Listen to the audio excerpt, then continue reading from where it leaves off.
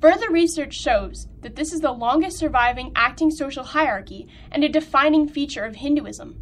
It's been in effect for over 1,500 years, and though conditions have improved, it's still not uncommon for untouchables to be lynched, burned, raped, or gunned down.